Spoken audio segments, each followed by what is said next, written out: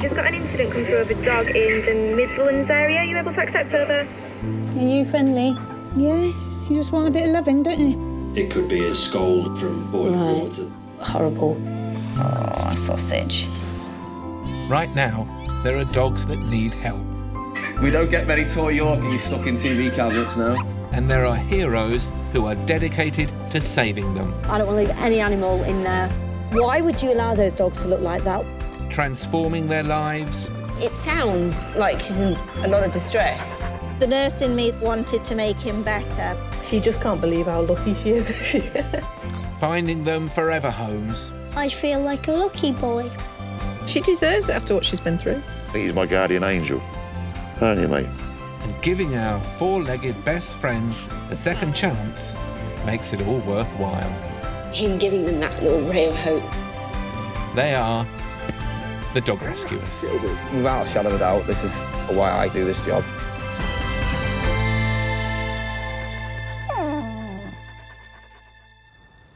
On today's show, we'll be meeting some unforgettable dogs. We've got bouncy young thing Hope here, who's enjoying life and just happens to be blind.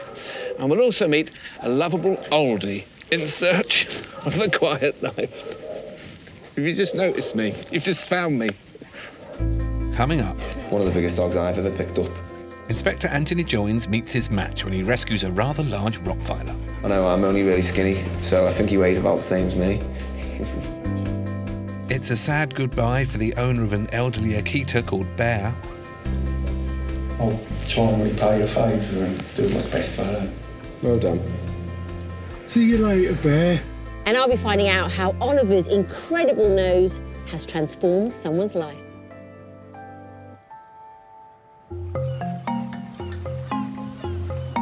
Over on Merseyside, it's an unseasonably warm day. Last year when we had a heat wave, for like the 4 days it happened, I went to get a fan and it was sold out. So like this year I got one, like early doors. Inspector Anthony Joins is following up on a tip-off that a couple appear to have a dog despite being banned from keeping animals. The calls come in now suggesting that they're breaching their ban with a Rottweiler. It says that the dog's really overweight, got really long claws, and that might be because they know they're banned and they're scared to take it out. The couple were given a 3-year ban 21 months ago for abandoning a Staffy cross called Cleo, who was rescued by Anthony. The dog, I'm pretty certain, had no food or water available to her, and it was just locked in the kitchen. So we removed it, and they were brought before the courts. For me, one of the most frustrating parts of the job is that people won't comply with these banning orders. If we get a call to say that those people are now, took on a new dog, for instance, then alarm bells ring. Get around there and see what's going on and make sure that history's not repeating itself. No dog barking or anything.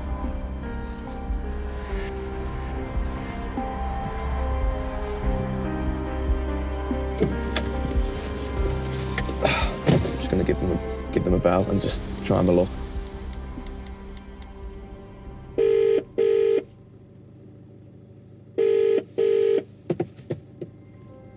Oh, hello, mate. It's Anthony Joins from the RSPCA. We've had a call to say that you're breaching your ban with a Rottweiler. Have you got any pets at the moment? Initially, the man denies having a dog. You definitely haven't got any pets? If you have, when I put the phone on, I'm going to make a note of this conversation just to say that you've told me you haven't. If I find out that you have, then it won't look very good. So if you have, I would just tell me and we can deal with it. Eventually, he changes his story. There is a dog, after all. So you have got a dog? Anthony's a bit like Poirot or Columbo. Honestly, we get lied to in this job every day. They put that dog's welfare far, far down the list of their priorities just to protect themselves, which is really frustrating. They can't leave the dog with you whilst you're in breach of your ban. The owner's been caught out and is breaking the law by keeping a dog. That's how frustrating it is. I think I'm spot on with getting to the bottom of lies. I remember when I first joined the job, my first chief inspector described me in my first appraisal as a Jack Russell Terrier. He said I was very tenacious. I'll get to the bottom of it, hopefully. With the couple back at home, Anthony's called in the police to seize the dog. Hiya.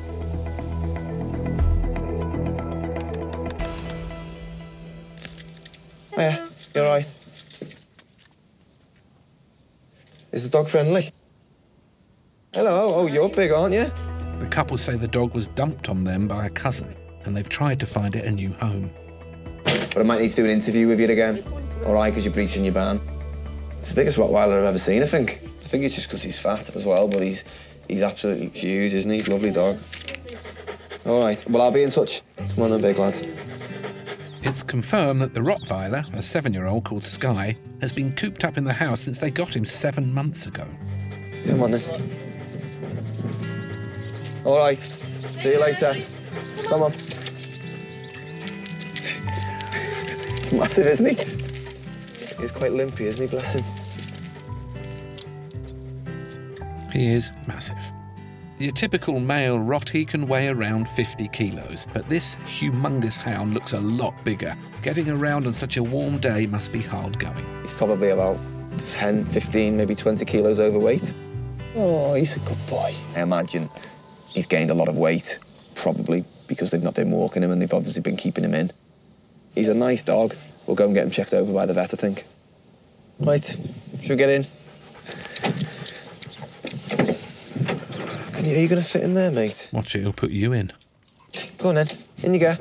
In you go. Go on in. Little test for the shock absorbers. You're not going to be able to turn around, I'm sorry. You have to sit down. I promise we'll have a nice little walk in a bit, OK? Start getting that weight off you. Right. Luckily, it's only a short journey to the vets, and then hopefully it'll be a new start for this big fella.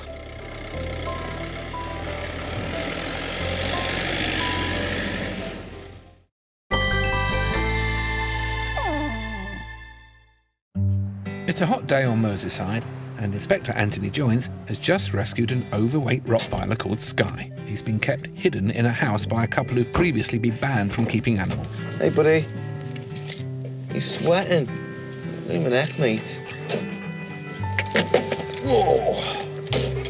Anthony's brought the 7-year-old hot dog for a vet check. Well, after he's had some fresh air and a comfort break. You need that, mate. Or she'll be dead in the morning. The main worry with this rotund Rottie, apart from his weight, is that he's limping. What? Come here. Sky, come here. Come here. Sit. Anthony's Sit. curious to find out just how heavy this big boy actually is. Good boy, wait. Oh, 65. 60. It's hovering on the 65.4, 65.9 mark. One of the biggest dogs I've ever picked up. I know I'm only really skinny, so I think he weighs about the same as me. I think that's an interesting thing. This one piece will make 52 layers. Watch on mobile devices or the big screen. All for free. No subscription required. Download Veely now. Obesity can cause serious health problems. So Sky's getting the once-over from vet Becky McAlpine. Hey, Bex, you all right? Not too bad. Thanks for seeing us at short notice. That's all right. Hi, handsome. You're ginormous. Right, let's have a look at these I legs. think he's lame on that back right. Okay. We'll start with that one. Yeah, buddy. Can you stand up for me? Do you want me to walk him, or are you just going to... I'll just have my feet down. Yeah. Just having a little feel down his legs to make sure they're nice and symmetrical. Feeling for any swellings that are there. And then just check all the joints are moving okay. And check to see if there's any resistance. So it doesn't really like having his hip pulled out. Good lad. So that might be a bit painful. Big dogs like this, especially when they're overweight, are very prone to arthritis, especially in their hips. Whenever I press on his bottom around his pelvis, he sits down, so he's quite uncomfortable. Good lad. Big breed dogs like this, at his sort of age, 7 or 8, can get bone cancers. So we'd want to make sure that definitely wasn't at play. It's not looking classical for that at the moment, but if he doesn't respond to pain relief, that'd be something that we were thinking about. Yeah. Thank you very much for seeing us, as always. I really appreciate it. Right, see you later. See you Thanks, later. Beck. Okay. Come on then, big lad. He's obviously overweight, so first we're going to put him on a diet. The pain sort of seems localised to his hips, which would make me think of arthritis rather than anything too sinister. But time will tell with that one. Oh, good lad. He's such a good boy. Sit down. As well as a bit of portion control, this portly pooch will need painkillers to make him more comfortable. All right. Come on.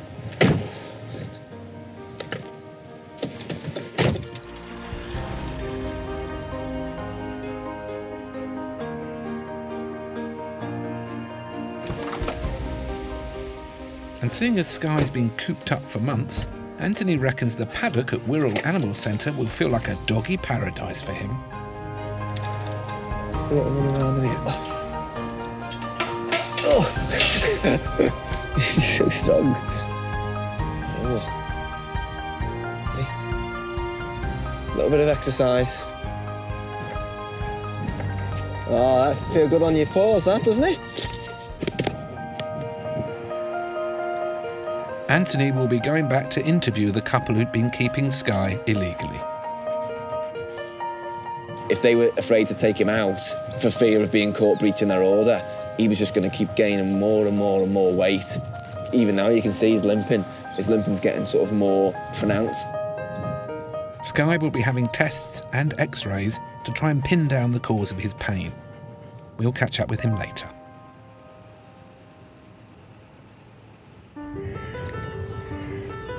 In South London, Inspector Anthony Pulfer is on his way to collect an older dog. The owner feels his property is no longer suitable and has asked the charity if they can rehome her. The dog's possibly around 10 years of age. All I know at the moment is it's possibly an Akita type dog. It's quite a large breed dog, but due to the gentleman living in a flat and being so many floors up and having no lift, he's very concerned that the dog just cannot walk up and down the stairs anymore. Dealing with an elderly dog and taking that dog off its owner is tough. It's got a routine and the bond with that owner as a dog has with its owner. And to change that so late in the dog's life is quite a risky thing to do.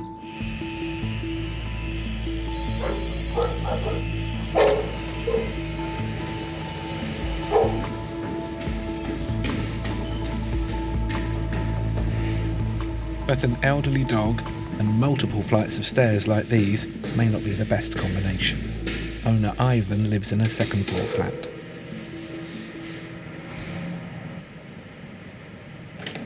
Hi, sir. Thank you very much. Thank you for your call. Thanks for coming. I appreciate it's difficult circumstances. I've had her now for about the last 9 years. And 9. The last couple of years I've been keeping an eye on her because she's been getting gradually slower and slower. And okay. 9 years ago I wasn't expecting to be living in a flat, and if I wasn't in a flat, we wouldn't be talking. What's the dog's name? Bear. Hello. There she is. Oh. Yep, that's a bear. Oh, how lovely. Okay. Her relationship with Ivan began in an unusual way. Yeah, so I went down to Hastings for the day and I was having a coffee in the Old Town. Yeah. And the family were there with Bear. And I was talking to them and they said they couldn't keep her. So I came back with a dog. Really? Just literally changed hands in the street like that? Just changed hands. Yeah. When you got her, how old do you think she was then? She was a year and a half. She is the most gentle dog I've ever had. She's absolutely fantastic. She's in excellent health. It's just her strength now which is letting her down. It is an emotional thing because she's been an absolutely fantastic companion for me. A few years ago I had a few problems and I ended up homeless. Okay. Bear was with me when I was homeless and she got me through it. I owe her a big debt, a big debt of gratitude. So now I'll try and repay the favour and do what's best for her. Yeah, okay. We'll do that for you. The time has come for Ivan to sign over his beloved companion. All it is, a little scribble at the bottom of there. She has however many years left in a home with a garden and an easy life, tough as it is for yourself, it probably is right for her. A dog deserves all the care it needs from puppy right to the end of its life. So forethinking how the end of their life is going to go is quite important, whether it's giving the best quality of life or making tough decisions at certain times. Oh, Bear. Come on, little girl. Right, come on in, Bear. Good girl. Yeah, but it's just a bit stiff. Ivan leads Bear down the 2 long flights of stairs for the last time. Well done. Good girl. And you could see it's hard going for the poor old girl. Yeah, that was what would be a 20-second job was a few minutes, wasn't it? Bless. Yeah. Come on then. Oh. Here you get. Oh, well done. Well done. Little girl. All right. I've got a lot of respect, sir. You really have. No, I've got a lot of respect. It's not a decision I take lightly. We'll look after her. Thank you very much for your help. All right, thank you. Thank you very much. Let's hope it won't be long before Cuddly Bear finds someone who'll love her as much as Ivan. And hopefully, she'll get a garden too.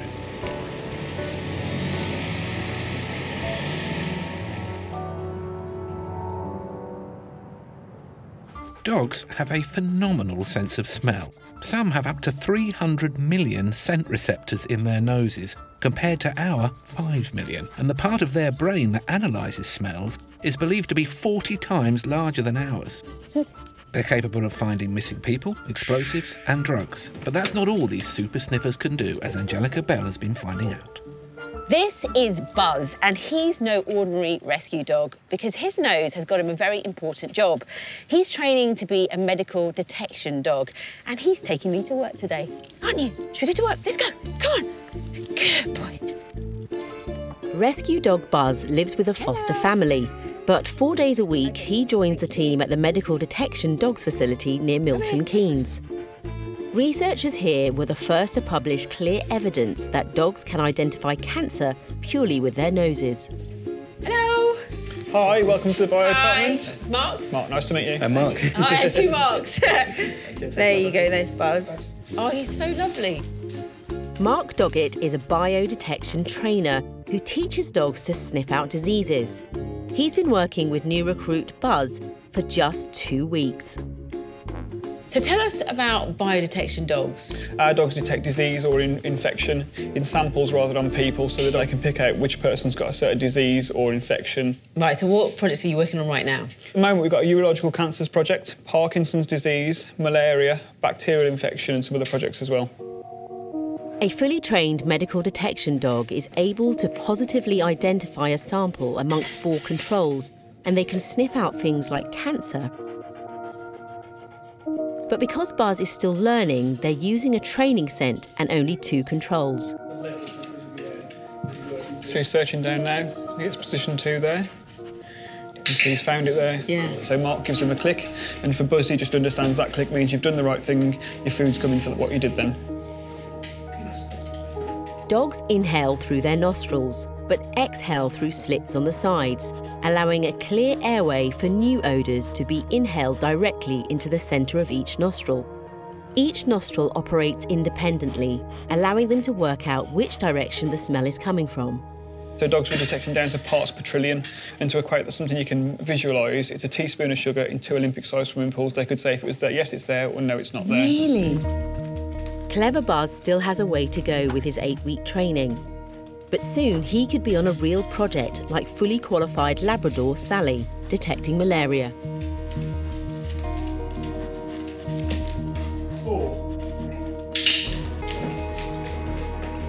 The founder of Medical Detection Dogs is Claire Guest. So what's happening here? In these pots, there's just a small part of sock that's been worn by a child in the Gambia. Some of those children will have malaria parasite in their blood, others haven't. The trick of the game is for the dog to learn which socks have been worn by those children, and therefore what does malaria smell like. This is groundbreaking stuff. It's incredible stuff, it's incredible. And what we're learning, since we started, is that Every disease you can think of seems to have its own unique odour. If you can imagine the difference that's going to make for diagnosis in the future. Yeah. Non-invasive, reliable testing that can tell you about the most serious forms of disease, cancers. We're working a lot with cancer. The charity also trains dogs to work one-on-one with people. These assistance dogs warn of an oncoming medical emergency by a change in the person's odour. One of these is Oliver, a rescued Bichon Frise who uses his amazing nose to support Christine Herwood. Hi, how are you? Nice to meet you. Hello. Nice to meet you. She suffers from type 1 diabetes, and Oliver alerts her when her blood sugar is either too high or too low. I can just put my blood on there and that's working out what my blood glucose is. Lydia Swanson, a senior scent instructor, is joining us to make sure Oliver is still at the top of his game. So it's 6.6. So that's normal range. It's Christine doesn't need to take on any insulin or glucose. No, because not yet. She's in a normal blood sugar range. Lydia trained Oliver specifically with samples from Christine, so he doesn't respond to anyone else's odours. He's been trained that that odour is a really good thing and that he'll get a treat for it. So that's a very basic association for him.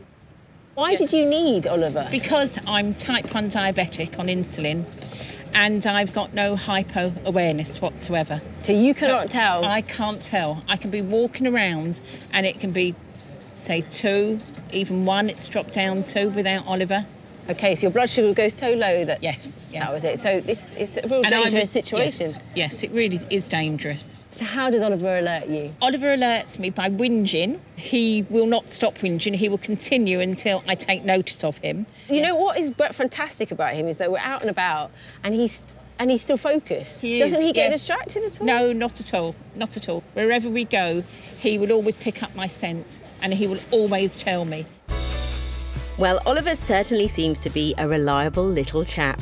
Time for me and his mum to stop for a coffee. So what was life like before you had Oliver? I didn't want to go out. I just wasn't confident. I lost all the confidence. So it must have been really scary. Yeah, it turned my life upside down. And it was just something I couldn't cope with. You know, it was awful. Oh, he's whining now. Yes, I better test my blood. It's just checking it. 8.4. Is that good or is that bad? Well, I'm in the safe zone, so it's in the acceptable levels. It's not too high and not too low. So he just picks up changes in... He changes, because I change levels. quite erratically. Yes. He picks it up quite quickly. He must have done thousands of alerts since I've had him, which is, you know, it's fantastic. He's a safeguard, he protects me. He's very good. I don't know what I'd do without him. I couldn't live without him, to be quite honest. Rescue dog Oliver has certainly given Christine a new lease of life with his super sense of smell. But it seems a dog's nose has the potential to do even more and perhaps one day save lives. Still to come, we find out how being blind hasn't stopped Hope adapting brilliantly to her new home. She plays, she runs around, she goes for walks. I don't think being blind's made any difference to her whatsoever. You're lovely. And will old girl Bear get a clean bill of health?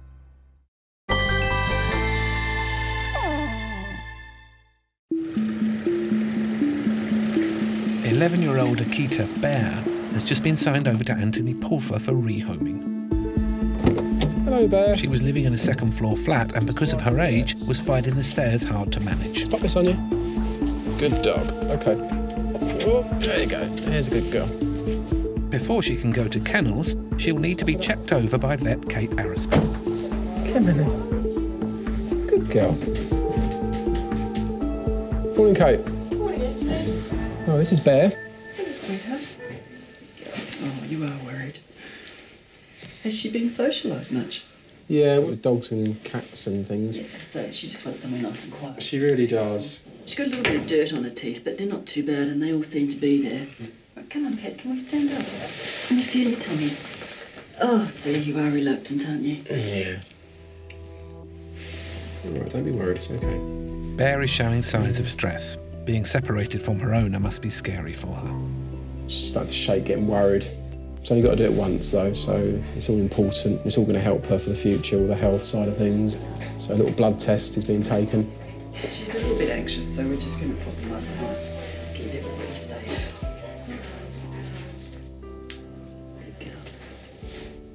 A quick blood test will show if her organs are functioning properly.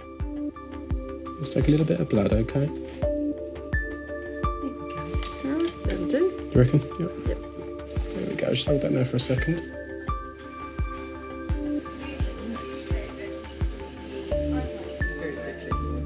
And while they're waiting for the results, there's time to trim her claws. Just take the tips off, it'll make them more comfortable. Okay, it's okay. Well done. Keep the back ones too, darling. Then some flea drops, and she's done. There you go. We can take your special hat off now, can't we? You can take your special hat off. Good girl. Well done. Sweetheart. You all right? Yeah, you're lovely. The good news is her blood test shows no abnormalities, so she's free to go. Thank you for your time today. Appreciate it. It's a pleasure, Anthony. And, well done, sweetheart. come in then. Yeah, clean bill of health. You've cheered up a bit now. Yeah, I don't like the doctors either. Good girl, it's okay. Oh, well done. Good girl. The ideal situation for an older dog like Bear is a foster home, but until one is found, she's off to kennels. Hopefully she won't be there for long. Cuddly old Bear will need a home where she'll get all the bare necessities of life. But other dogs have more specialist needs. 7 months ago, 3 puppies were handed in to Derby RSPCA. And the 5-week-olds all have something in common. They're blind. Here they are, little rascals. I'll do these two. Hello.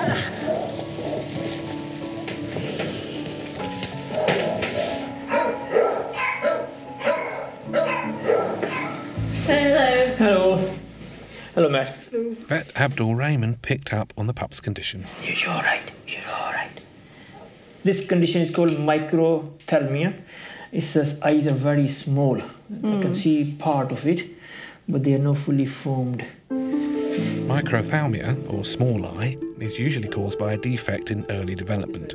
There's no cure or treatment for this condition, which commonly results in blindness.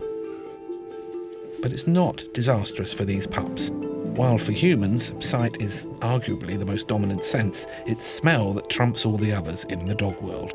Still, disabled dogs can be harder to rehome. You'd have thought these pups might have had quite a wait. But no.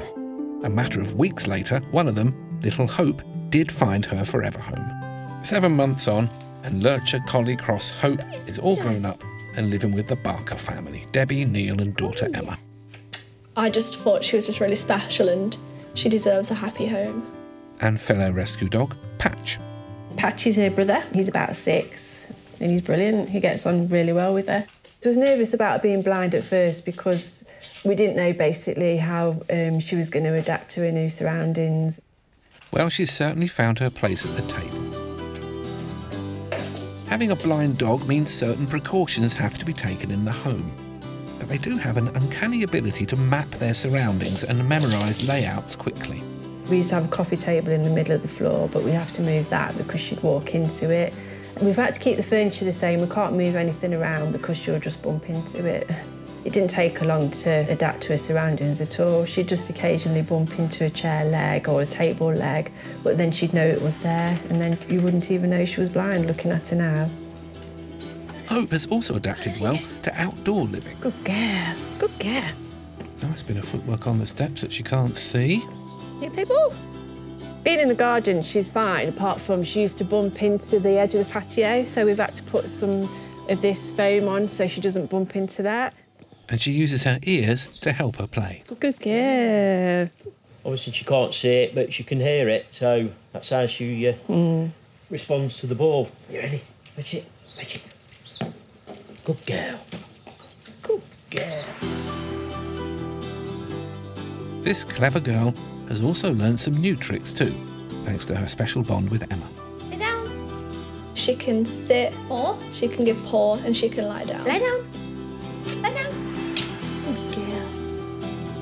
I I taught her all the tricks that she learned. It took her a couple of weeks to get used to each one, but now she's got it off by heart. She knows what she's doing. Just like dogs that can see, Hope loves her walkies with the family, not forgetting Brother Patch. When they're walking, it's quite good because Hope can hear Patch because he's got a collar that jingles, so she sort of walks at the side of him. We do have to be careful of some obstacles, but I think having Patch at the side of her gives her confidence.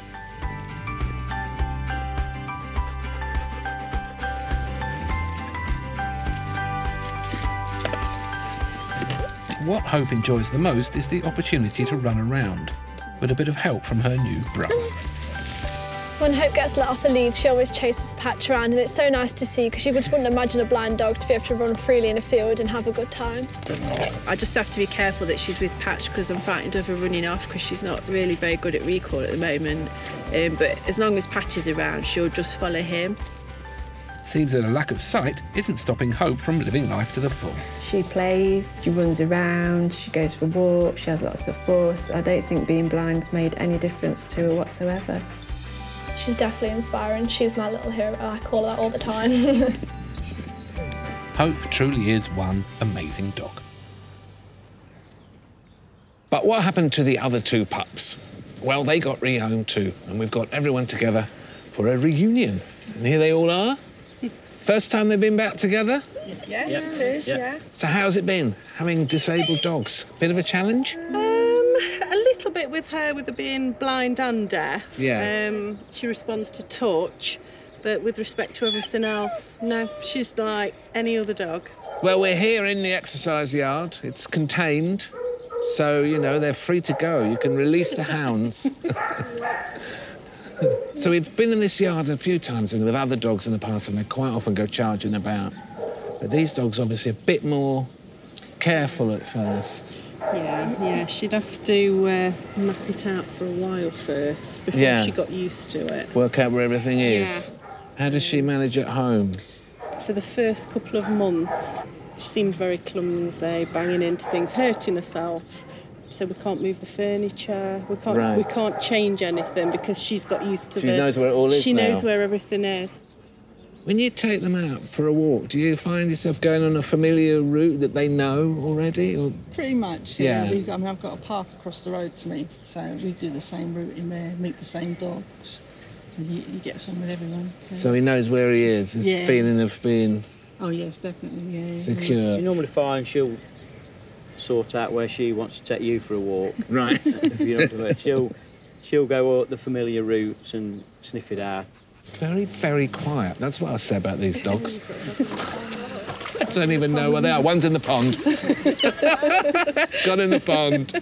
This feels different. Luna, Luna's knocked the other one in. Oh, they're all in. Well, it's a warm day. Yeah. Should we go for a paddle? Yeah, come on then. Come on then.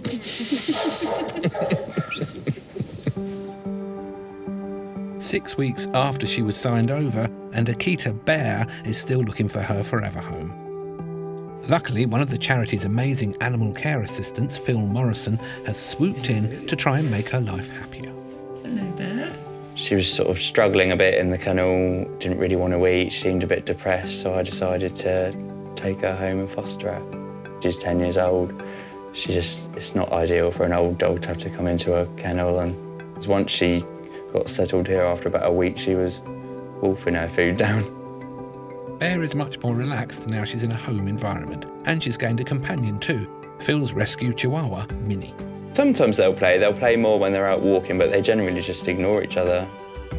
Sometimes Minnie will play with a toy and Bear might join in, but she just does her own thing, Bear really just likes to sleep a lot. Bear, what's this? Minnie, you're not helping the situation. Yep, Bear definitely prefers the quiet life. But Phil's making sure she keeps those stiff joints moving with regular walks, along with playful Minnie. Come on then, this way. They do walk at their different speeds. Minnie's normally running around like a loony and Bear's just plodding along. Sometimes she will have a run around. but I think Minnie wears herself out in the sort of, even the short walk that we have, so they're quite a good pair together. Today, Phil's brought them to the animal centre paddock for a spot of exercise. OK, Bear, let's go. OK. You make her run, Minnie. She will play with Minnie when we're out, but only sometimes when the sort of mood takes her. Bear's in a sitting down kind of mood today, but she's certainly getting out and about more than when she was stuck 2 stories up in her old owner's flat. It doesn't matter if sometimes she wants to just stay at home and relax, as long as she goes into the garden to do her business, and then she's quite happy to just lay down and chill out. Who can blame her? Bear, come on. Come on, good girl. Come on, sweetheart. Phil's not giving up on that walking just yet. Come on, then. We'll find out later if Bear can plod her way into a new permanent home.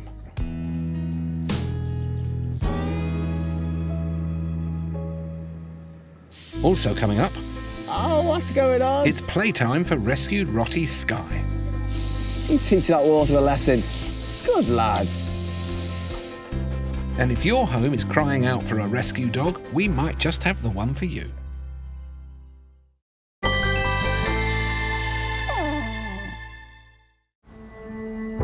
It's another warm day on Merseyside, and 2 weeks since Anthony rescued overweight Rottie Sky from a couple who'd been banned from keeping animals.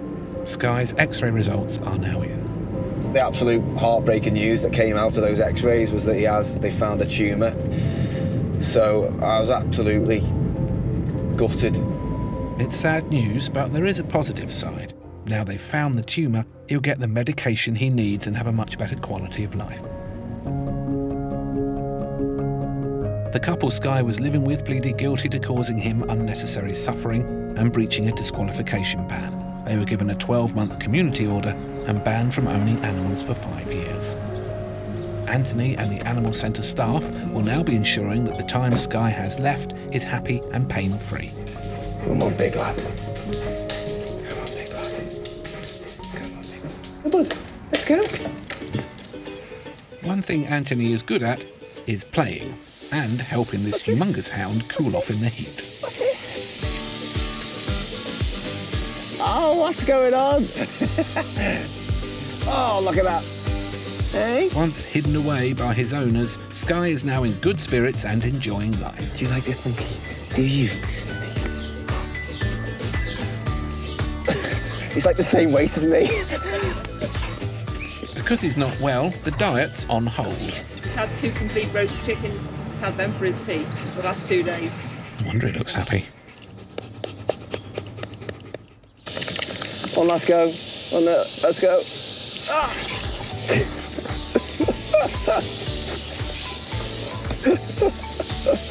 You are crazy. Oh. Come on. Oh, don't clean yourself on me. What are you doing? What are you doing? You're getting me absolutely drenched, mate. All right. Hey. He's such a lovely, big, friendly giant. And unfortunately, he's had, not too uncommon, really, diagnosis, but for the breed, we've got to see every little moment like this as an absolute bonus. Sky's definitely getting all the love and comfort he needs at Wirral Animal Centre. But how has life panned out for Bear the Akita? Yeah. Ah, there she is. She's found herself a home where she fits right in. I've got quite a few teddy bears, and when we saw Bear, I just thought, well, she just adds to my collection. New owners Tracy and David Kenny spotted Bear on daytime TV. And they were doing a section on old dogs that needed forever homes. And we saw Bear on there, and we said, we've got to give her a home. We found out where she was, and we went along, and we fell in love with her immediately. Yeah, she's... I mean, look at her, she's beautiful. Right, Bear, they're talking about you. Until then, we had never considered having a dog because we had 2 cats. We weren't sure how the cats were going to cope with her, but to be honest with you, they're fine. They kiss noses, and they get on great. greet me, aren't you? Bear's previous owner lived in a second-floor flat, making it a long journey for her to go to the loo. Now, this lucky old lady has no such worries. She likes the garden, so she's out there as much as possible. Give her a sunny day, she's out there sunbathing. She's going to love it in the summer. She's got that whole garden to herself. Well, apart from those two cats, thought they liked each other. And it's not just Bear reaping the rewards of her new home. She's also helping Tracy, who's recently had surgery. I had a spinal fusion, which is my 4th back operation. One of the things to help me recover is walking. Without Bear, I don't think I'd have the motivation. She gives me the motivation to get out the house and actually walk. Come on. She's helping me heal, so it's vital that I've got her. Looks like our Care Bear has got a new lease of life too, and now loves her walks. Going down to the woods today is definitely doing her good. She does have a sprightly side to her, where she'll have a little bit of a trot and a run. She's a pleasure to walk, in all fairness. Absolute pleasure. It's the best thing we ever did. Yeah. She has completed our home, our lives. Yeah. She's the most wonderful, wonderful dog. She's got the most beautiful nature. We couldn't have asked for more. We feel really blessed. She's going to be loved for the rest of her days. Yep, definitely. We're very glad to hear it. Seems it was the best thing for Bear to be signed over after all.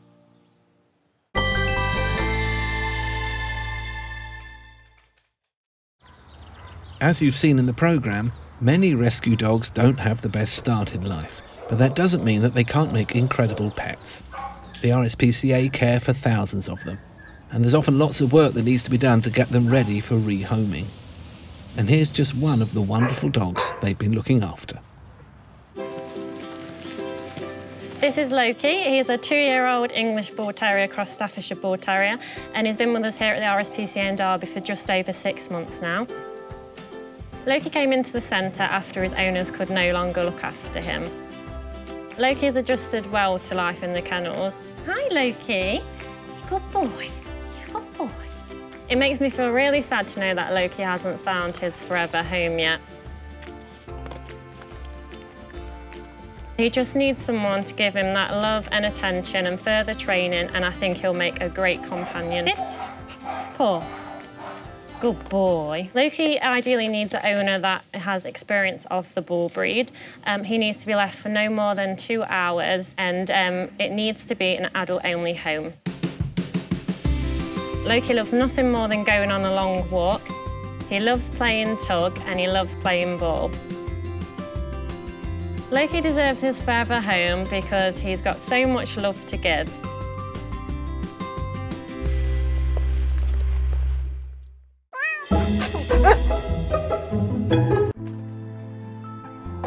Just got an incident come through of a dog in the Midlands area. Are you able to accept over?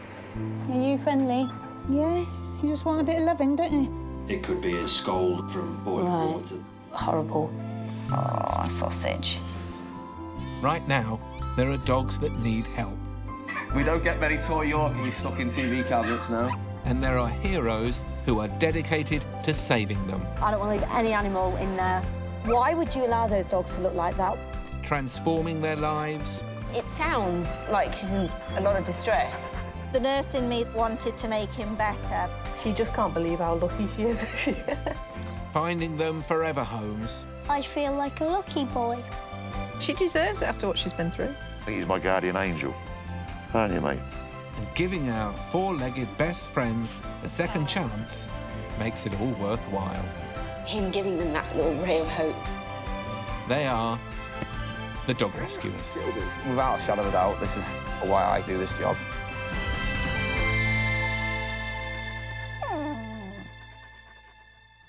Hello and welcome to The Dog Rescuers. Today's show is about dogs whose owners can't or won't take care of them anymore, like Chino here, who was found abandoned in the most terrible state. We'll hear her incredible story of survival later. Won't we? You're going to be the star. Just stay here, I can't get up. Coming up. Hello, sausage. Inspector Sarah Gardner meets a dog with a skin condition that's causing him to constantly itch. Oh, darling, that looks really sore. But his owner's bad health means they can't give him the care he needs. You know, he can't continue as he is, can he? No, he can't. He's suffering. It's all right, darling. It's okay. Inspector Anthony Pulfer rescues a helpless dog who's been cruelly abandoned. It's just unimaginable. I've never ever had that in my career, to find the animal in such a vulnerable position. And we'll meet some of the sweetest puppies we've ever had on the show, who were left alone in suffocating heat. They were so unpuppy-like. They were very quiet, very thirsty. And to see them now acting like proper puppies and causing chaos is just lovely, because they are little personalities again, which is brilliant. I know you.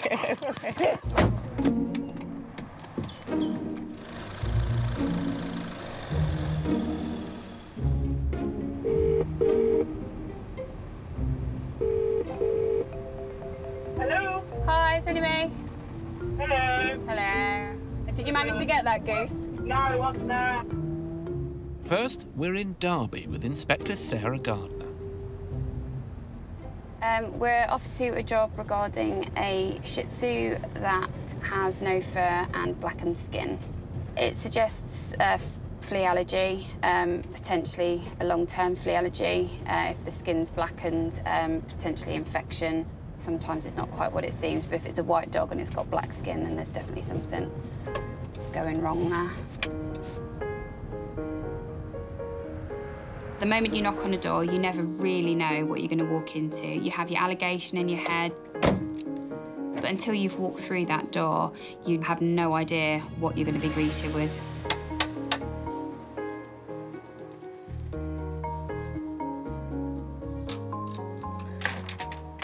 Hi, morning. Sorry to bother you. RSPCA. Yeah. I've had a call about your dog, saying that it's got a really bad, well, skin problem, is it? Yeah. Well, it is because I can't get out. It's all right. Come in. All right, OK. Hello, sausage. It's on your back, look. Yeah. What's his name? Hello, darling. Charlie. Charlie? Yes, it's me. All right. Oh, darling, that looks really sore, doesn't it? He's chewing himself away. Yeah, you can smell it on him, can't you? And is it something he's always had a bit of a problem with his skin? He's always had a problem with his skin. Yeah. What we normally do is cut him short so it doesn't affect him so much, you know what I mean? Oh, sausage. Charlie's skin is black, hot and matted. It's obviously really bothering him as he's constantly scratching it. It is quite bad, and typically your flea allergy would be around the back end, whereas this is around his trunk and on the front, which is more of a mange. It's from a mite. It can be controlled, it's just a different set of medication, but it would mean that he would need regular bathing and special medicated shampoos and things like that. Charlie's owners have tried to look after him, but the flea treatment they've used hasn't done the trick. And then it's just like come back again, like, you know what I mean? And keeping on top of him, like, it's like a lot for me, like, because like I can't look after my wife and I just can't do it all, you know what I mean? Yeah.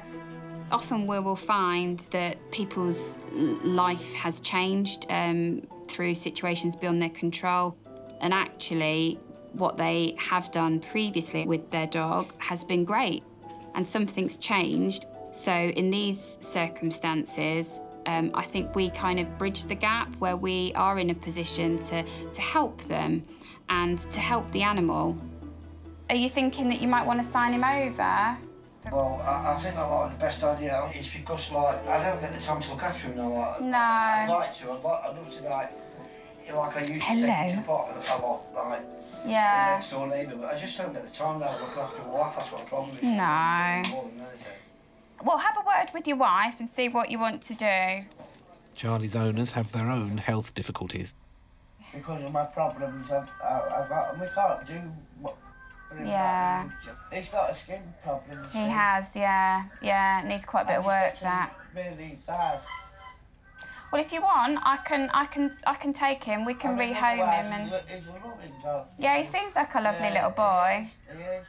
I used to get someone to come and take him and groom him and. Yeah. But that's quite expensive for him. It is, yeah. But you can't even walk him these days. Unless you just say I can't walk that far now, you know, my. You know, it's not right. No. You need to walk. I think you have to wear many hats when you do this job. It's about empathy, it's about understanding people's situations, and ultimately it's about understanding the needs of that dog in that situation and ensuring that the best thing happens for them. It's just making him worse and worse, you know what I mean? Like, women carrying on like he is. It just makes you feel bad, doesn't it, you know what I mean? Yeah. You know, he can't continue as he is, can he? No, he can't. No. He can't, because to me, he's suffering. You're like punishing him, aren't you, really? That's what it is, you know what I mean? They agree to sign Charlie over, knowing that it's best for him to go to a new family who have the time to look after him properly. You can see how clearly they love him. Do you want me to bring him in so you can say goodbye? Yeah. And it is sad that they're upset by handing him over, but, you know, they've done the right thing for him. There we are. Hello, Charlie. There we are. I think once he's cleaned up and he's got his treatment, he's a little dog. He'd make a lovely little companion. See you on the other side. For now, it's off to the vets to get poor Charlie properly treated.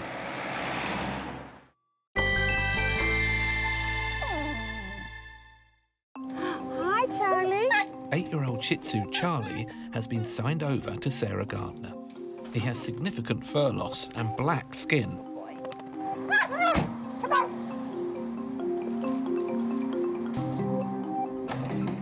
Come on, Charlie. He's a bit chatty. Charlie likes the sound of his own voice. He does. All right, sweetheart. And now he's on vet Christine Jameson's table, it's clear how extensive the problem is. Certainly got a skin condition. I think that goes without saying. The most likely cause is probably fleas. Common things are common, but there are not really anything obvious on him. So we would treat him for fleas anyway, but it also might be worth ruling out other parasites like mange, which we can check out with a skin scrape. And it also could be that he's actually allergic to something. So we're just going to need to work our way through everything in a logical manner to get to the bottom of it. The darkening of the skin is because it's been going on a long time and the skin pigmentation changes. You need to get your skin sorted out, make you feel better, sweetheart. Good groom. Rid of those silly mats, eh? Christine is going to take 4 sets of skin scrapings from different areas of Charlie's body to analyse for parasites. Right. Good boy. Boy. Good lad. There's a good boy. What a good little soldier. That's the first one. There we are. Good boy. He says, oh, I liked you a minute ago. Okay, so it's fallen out with me big time now. No, I'm not so keen. But we need to do it from multiple sites because you only need a few to cause a problem and you've got to give yourself a good chance of getting them, finding them. There's a good boy. There we go. It's okay. There we go, sweet pea. Good lad. While they wait for the results of the scrapings, Christine has an idea. Are you going to have a bath first, though, little man? Could let Auntie Charlotte bath you at West Hallam because she's done her grooming as well. She'll make you look handsome. Oh, we'd like that. I think that would be a really good idea. Come on then. We're going to go and have a nice bath. Oh, he's a big lad. We'll see how Charlie's transformation goes later. Good boy.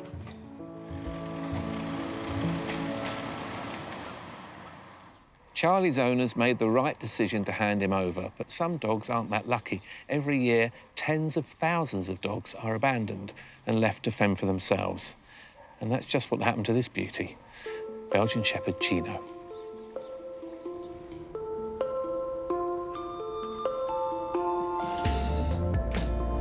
Three days ago, Inspector Anthony Pulfer was called to an emergency where a dog had been found in someone's garden with its front legs bandaged up. Immediately obvious to me was this dog was unable to walk, and also that it had some recent veterinary treatment. The bandages that were on its front legs was certainly not something that a member of the public would put on those legs. All right, sweetheart. They were very old bandages that had possibly been on there a few days, very weighty, quite wet. Good girl. Come on, sweetheart. The damage to her legs was so bad that she physically couldn't walk. So I do generally think she'd been dumped there by her previous owner. Come on, sweetheart. Good girl. It's okay. You know, it's inexcusable. Thank God for members of the public that phoned the RSPCA. It's all right, darling. It's okay. Yeah, it's mind-blowing sometimes what you find in this job. Anthony took the dog straight to the vets to see what was going on underneath the bandages. The bandage on the front right leg then showed a catheter, which only really, you know, is obviously put in an animal through a veterinary surgeon. On the other leg, there was lots of intermittent wounds. I mean, this dog possibly had been hit by a car previously and received some initial veterinary treatment. It's just unimaginable. I've never, ever had that in my career, to find an animal in such a vulnerable position. The dog's microchip revealed this poor animal is a 2-year-old female called Chino. Anthony contacted her registered owner and learned she used to be a security dog, but was sold a year ago, and there are no records on who to. He's brought Chino to veterinary surgeon Laura Ruiz-Oliver. Hello, Hello, how are morning. you? Good morning. Oh, thank you for seeing me. No problem, pleasure. Hello. This is Chino.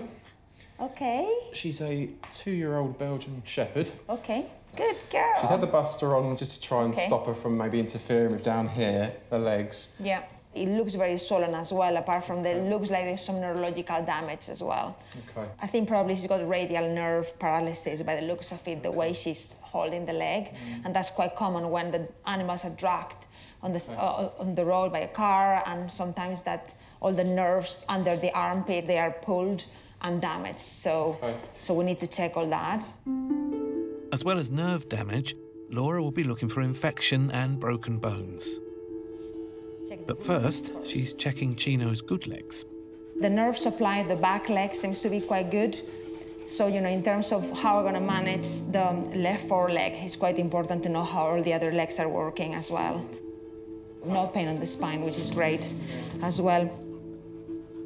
It's a bit sore, this leg actually. It's a bit swollen. Good girl. A bit hot, so there's quite a lot of inflammation there. Probably because of the infected wounds, and because it's infected, literally kind of the skin is dying off a little bit. And underneath, look, Anthony, is the same. Actually, the main part is has been abused around here. There is a skin infection with, you know, quite a lot of bacteria in it, which might run the risk of, you know, if it progresses all the way up, you know, affecting the whole leg. And that put her life at risk. Exactly. Laura suspects the left foreleg has profound nerve damage, but she needs to test how far up the loss of sensation goes. Let's see if you can feel anything, shall See we? whether she can see. Just to see whether she's got some sensitivity there. I don't think she can feel very much here. So sad to see. She can't feel anything, unfortunately. Obviously, we can't leave the leg like this. We need to do something fairly quickly. I'm probably thinking about leg amputation because in cases when there is a neurological damage or neurological impairment, amputation is the absolute surgical indication for that condition. The prognosis is what Anthony feared. Chino will have to have her leg amputated. You know, this leg probably could never have been saved, but it's the not treating, the not acting, which is so frustrating and completely unnecessary. For now, she will rest until tomorrow's major surgery.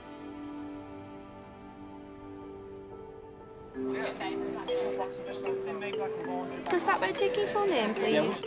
Every 30 seconds, someone calls a helpline to report an abused or neglected animal. And there are scores of animal centres across the country who provide a safe place for these animals to rest and be cared for. One of those is Blackberry Farm in Aylesbury. Kerry Grace is preparing the pens for playtime for a litter of 10 dumped puppies. Before the puppies come in here, we have to completely disinfect the area. When they came in, they had really bad diarrhoea. And because of their age, they've got such a low immune system as well, so we have to make sure it's all really clean.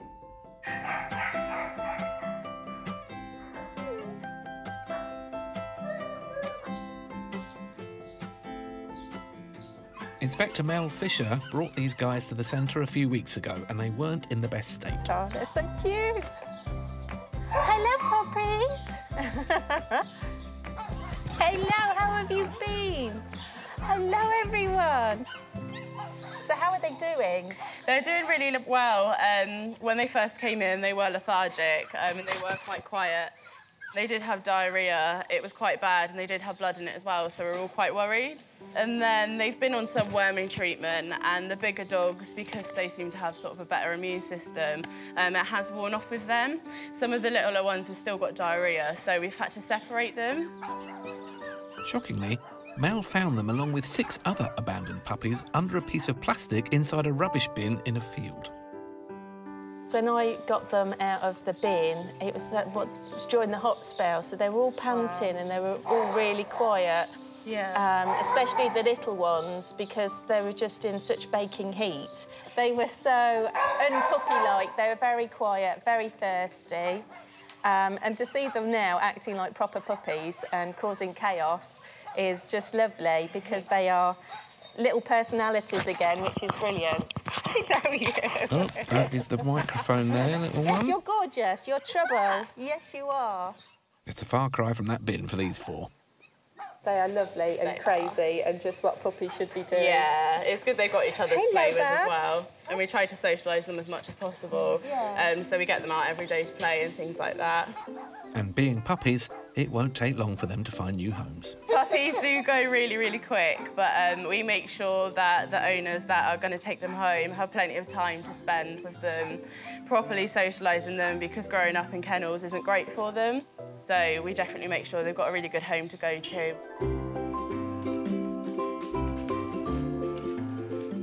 The 10 puppies were split into groups according to their sizes and play styles.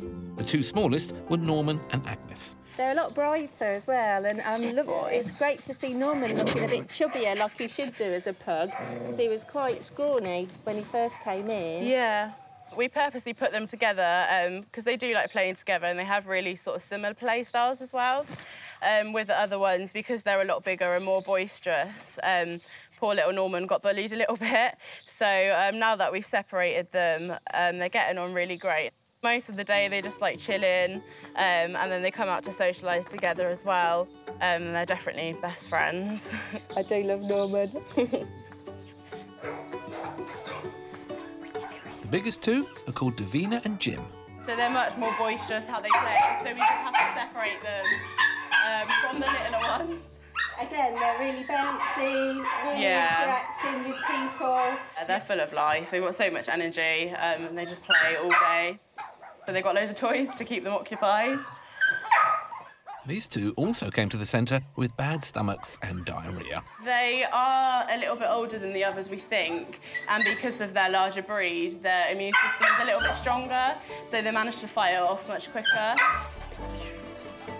Mel's investigation into how these guys came to be dumped in a bin has hit a dead end, and there is no way to find out who did something so cruel. But at least they were rescued and have the chance to find new homes. Find out how they do later on.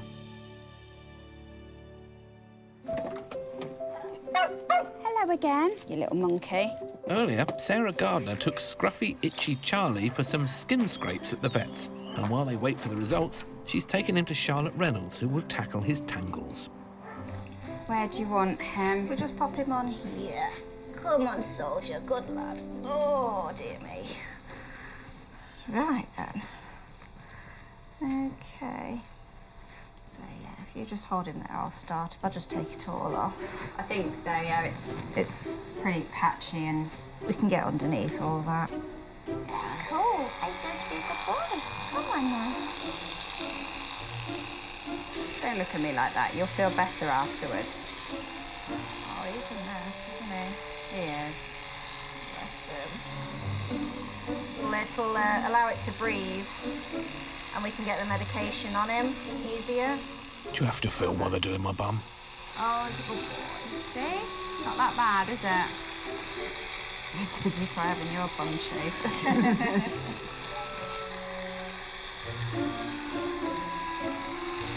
Drop back inside.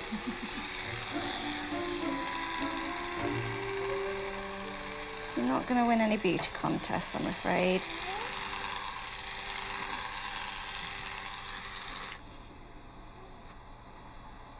better already, doesn't it? Like those mats.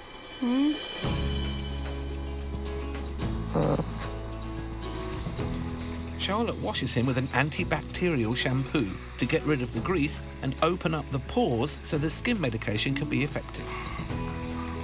It's got soothing properties in, so it'll help take the itch out straight away. So yeah, and it'll start to cool the skin.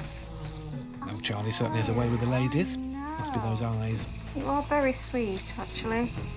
He is, isn't he? I think Daisy might need a little brother. Amazing, isn't it? Oh. Nice. Yeah. The skin's looking a bit better already. Yeah. It's taken the greasy out. It has, isn't it? It's not as not hot. as hot. No. He's given an anti-parasitic treatment. I'm just going to pop it on in different places. I think he'll make a lovely pet. He's a really lovely dog, a loving dog, and all he just wants is a bit of attention. Slightly fallen in love with him myself, actually. Now Charlie's angels have finished with him, he'll be taken to a shelter where the search for his new family can begin. Okay. Coming up, abandoned Belgian Shepherd Chino goes in for surgery to remove her leg, and it's not a minute too soon. It's much worse than yesterday when we saw her in the consultation. It's all going necrotic and it's quite, the skin is sloughing off here underneath as well.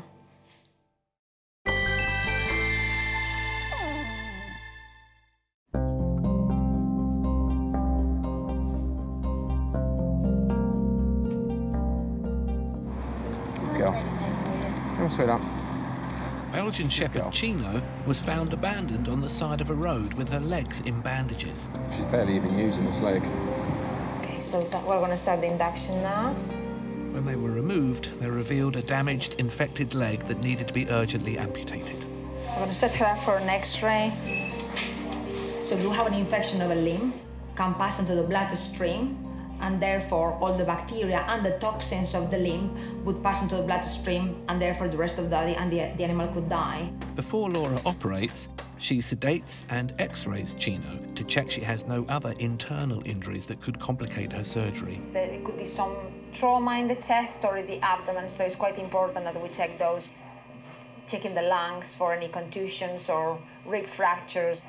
She seems quite stable from the cardiovascular point of view. Her heart and lungs seem to be quite stable, but we need to check those before we start the long anesthetic. I think we're okay? Yeah. Perfect, that's fine. We're ready to go. Okay.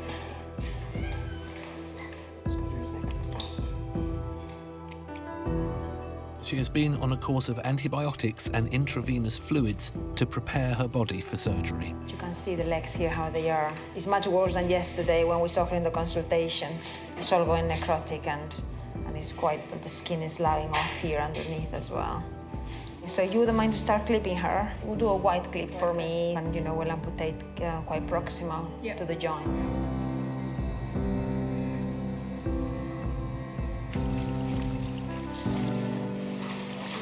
The leg is suspended to keep the area sterile, and a padded bandage is wrapped around the limb to reduce swelling and fluid retention at the surgical site. Okay, so we're going to do amputation at the level of the mid humerus. So pretty much we're going to do an incision around here. It's not something that we do, you know, I mean, we normally repair more legs than we amputate, which is a good thing. But sometimes, I mean, in cases like this, when there is a neurological deficit, amputation is the absolute indication for cases like this. It's a big and bloody operation. So at the moment, we're outlining the area where we're going to resect. Laura cuts through the skin and muscle and reaches a number of major blood vessels that each need to be tied off. Normally, the arteries come with the vein together, so there's normally two big vessels next to each other. There's, you know, 4 big ones, and then, you know, little ones as well. That's the vessel that supplies most of the legs, so it's important to get it ligated. But the swollen, infected limb is adding a complication to the surgery. An amputation is a straightforward procedure. Unfortunately, in cases in which the leg is inflamed and infected, it becomes very challenging because the tissues are very inflamed. The blood vessels are enlarged and much more prominent, and therefore it's much more difficult to control the bleeding. Could I have some more swabs, please, Shannon? Thank you. There's certain vessels in the leg, they are quite big. So, for example, if you cut a big vein or a big artery without tying it off, then, I mean, the bleeding is unstoppable.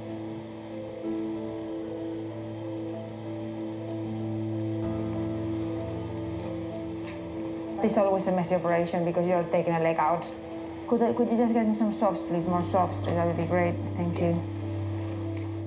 Now the vessels are tied off, it's time to saw the bone. Look away if you're having your tea.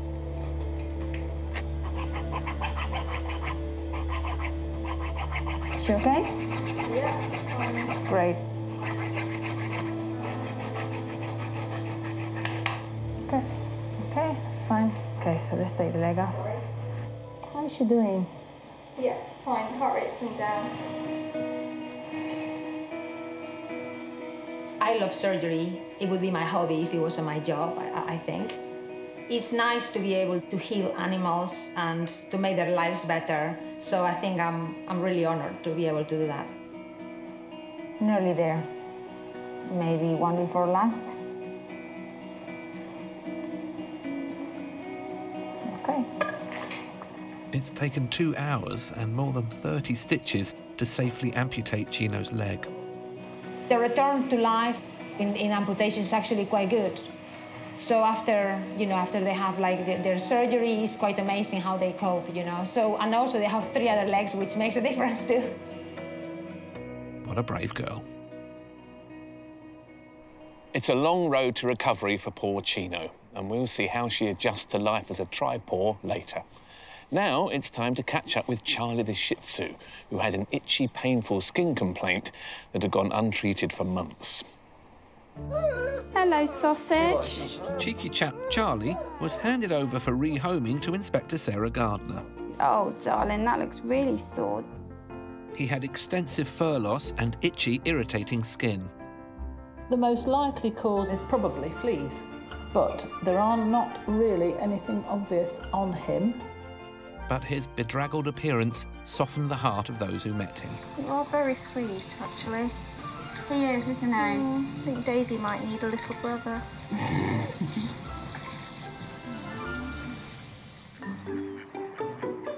And his search for a new home took less than 24 hours. Come on, baby. He's now living with Charlotte Reynolds, the person who groomed him.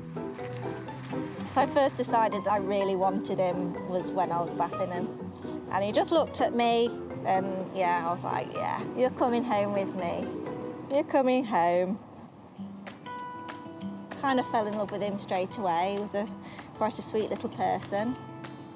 It was just the nurse in me that wanted to make him better, but there was just something about this little person that I just sort of fell in love with and, yeah, gave him a nice home. Charlotte has nursed Charlie and his coat back to full fluffy health. The reason for his skin complaints, it turns out he's got a lot of food allergies. He's allergic to things like meat and grain, so he's on a special fish and potato complete dog food. Come on, good boy. He's also allergic to a type of pollen, but daily medication means he can still enjoy being outdoors. Seems to be working. We're getting all his hair back. Got a bit to go on his underneath, but yeah, it's coming on quite nicely. I think before when he came into us, he would have been very, very sore, very itchy. His skin had completely all thickened up. I think he's a lot more comfortable and a lot happier. So it doesn't really affect his day-to-day, and he likes his sweeties, so can always get his tablets down in quite easily. Well, he's definitely got his wag back. I love Charlie. He's just a big dog in a little suit is probably the best way I can describe him. He's just, he knows what he wants, he knows how to get it, and he certainly uses his puppy dog eyes to get them as well. It's just his cheekiness, and he just wants to please and be with you, and like I say, you can't be mad at him for long because he just looks at you with those big eyes and, yeah, and just gets away with it. Good boy. Come on in.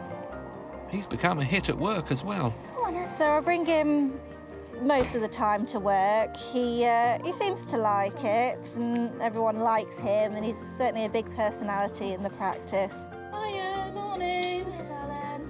Come on, hey, Charlie. Come on, kids. Come on in.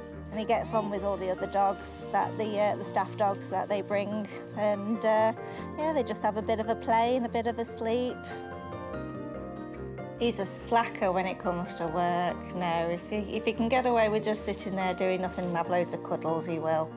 He deserves a bit of a comfy, easy life, considering how uncomfortable he must have been. So, yeah, so I can't begrudge him a little bit of a cuddle every now and again, more often than not. He's just part of the family now, and he was right from the get-go, to be honest. I can't imagine life without Charlie now. No. I feel like I've had him forever. He's just settled in so much, and he gives just as much love back as we give him. Well done, Charlie.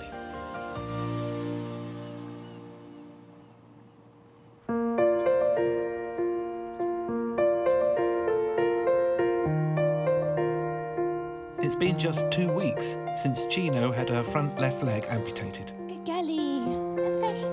You ready? Good girl. Helping her recuperate is animal care assistant Steph White. Yeah, so she was a little bit sore at first, which is understandable really after an operation, but she was really quick to bounce back on her feet, quite literally. She's been settling in really, really well, and she's been coping amazingly with only 3 legs. She's been kind of amazing with it, super resilient, super happy. After a leg amputation, it's important a dog learns how to move with just 3 legs, but also that they recuperate slowly. So at the moment, just while she's healing from the operation, she's only on short walks, just to make sure that she doesn't bother the staples in the opposite leg and she doesn't open up the wound. And it's healing really, really nicely, so it's just all about keeping an eye on it, make sure it keeps nice and clean. Losing a front limb takes more time to adjust to than losing a back leg, because the dog needs to learn how to counterbalance the weight of their head. I think definitely at first they tend to overcompensate slightly where the leg would have been. She has to essentially prepare herself forwards to be able to compensate for the other leg that's missing. It kind of looks like she ends up leaping, but she isn't, she's just walking normally. So we're going to do like a little bit of basic training exercises and just see how she's getting on. If she does it with me, she might show me up. You ready? Hey, girlie, what's this? Can you sit? Good girl, very good. Good girlie. What's this? Good. You go down. Good girl, very good. It's a little bit of a workout as well without her running around, which is quite good for her, to build up the muscles as well. Initially, it's going to be a lot more tiring for her, but I think it's something that she's going to get better at. Once the muscles build up around it, they'll be able to compensate for everything else. She is really, really sweet, really, really playful. I think she's quite an active girl, and despite having only 3 legs, she's doing really, really well. I think she kind of likes to turn everything into a game if she can.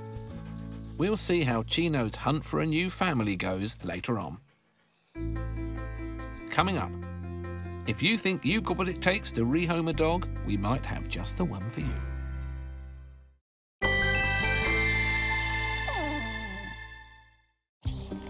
Good girlie. Chino is adapting to life with 3 legs amazingly well. She has to essentially prepare herself forwards to be able to compensate for the other leg that's missing. It kind of looks like she ends up leaping, but she isn't, she's just walking normally. And just 12 weeks after her major operation, she found her new home with the Norman family.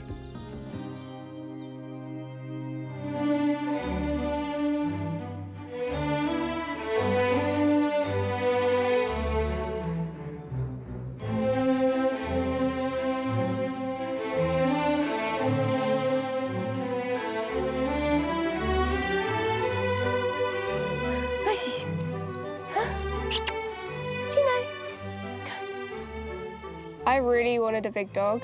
My parents wanted us to have a small dog.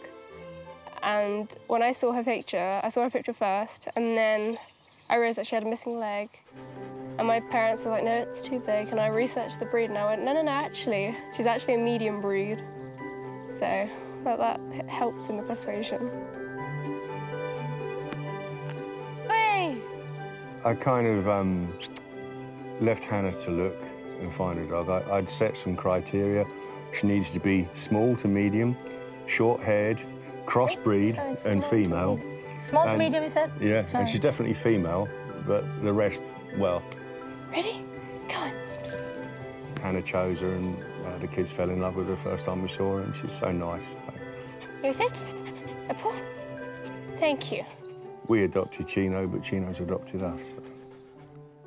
When she first came to the Normans, she was still adjusting to life as a tri-paw. I guess the only problems would be that she sometimes falls on her face, like when she's catching the ball. And she's still very strong. Like even when we're playing with the raggy and with the duck and stuff, she's very strong. Come on, yes, I know. It's so exciting. Come on. Coming downstairs, like the stairs in the house, can be a problem, so we use a harness. Come on. But otherwise, she's fine. You wouldn't know that the leg is missing. Oh, you put your shoes in the best place. Yeah, I know, right? Oh. Despite loving a snooze, her previous training as a guard dog wakes her up at just the right time. After a couple of nights, 3 o'clock in the morning, she started barking. And I'm going, Chino, be quiet. And Hannah came down and slept with her. But in fact, we had a burglar break into my wife's car, and Chino was alerting us, and she's just, being a good guard dog, she knew something was going on, even though we didn't. So next time I hear a bark like that, I'll be up at the window to find out what's going on. We have CCTV and we have Chino.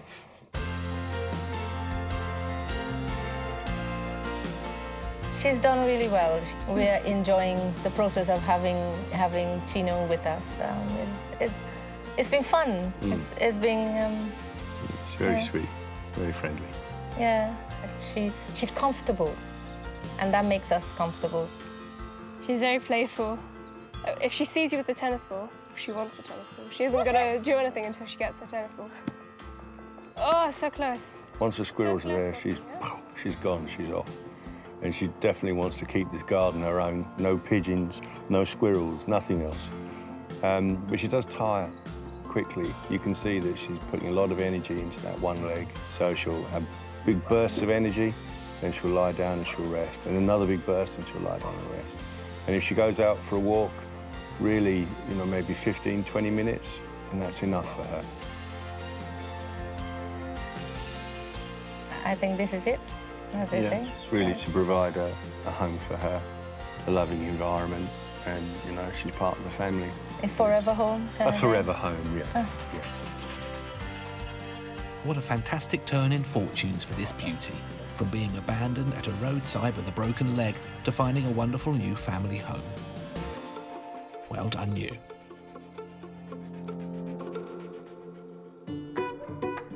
And remember the 10 puppies abandoned in a dustbin? Well, we're pleased to say they have all found new homes. Great news for those little guys.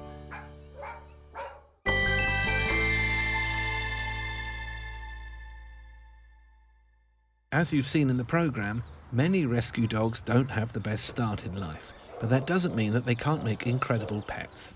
The RSPCA care for thousands of them, and there's often lots of work that needs to be done to get them ready for rehoming. And here's just one of the wonderful dogs they've been looking after. This is Teddy. He is a 3.5 months old German Shepherd cross Akita. He's been at Woodside, Leicester, for about 2 months or so. Ted came to us via an inspector who'd had a call to say that he'd got a damaged leg and they didn't know what to do with him. So once he'd been signed over by his original owner, then he came into our care at Woodside. Yeah. It's a shame for Ted that he's not been able to go straight into a new home, but I'm hoping that now he's getting well, we can find him the right home. The perfect home for Ted would be somebody with large breed experience, possibly with another dog, but not with small animals because he's a bit of a chaser. Somebody who's going to also have time to carry on with his training. He enjoys playing as well. He loves his tennis balls and he certainly loves his food. Ted really deserves the chance for a good forever home. He's had a really bad start in life and he needs somebody who's going to help him get through the rest of his physio and give him the forever home he deserves. So, if you're looking for a four-legged best friend in your life, remember to make your local rescue centre your first stop, where you'll find plenty of deserving candidates desperate to brighten up your home. Next time on The Dog Rescuers. Gussie. They're just going a bit stir-crazy, aren't they, in here? Two border collies need rescuing from an owner whose life has spiralled out of control. I don't think it's very fair on them, is it, really, living like that? It's a shaggy dog story. He's a strange-looking dog, isn't he? In a nice way. When Inspector Anthony Joins meets elderly Alfie. He looks like a cartoon character, doesn't he? And I'm with Kevin, a very special rescue dog who's helping his owner lead a fulfilling life.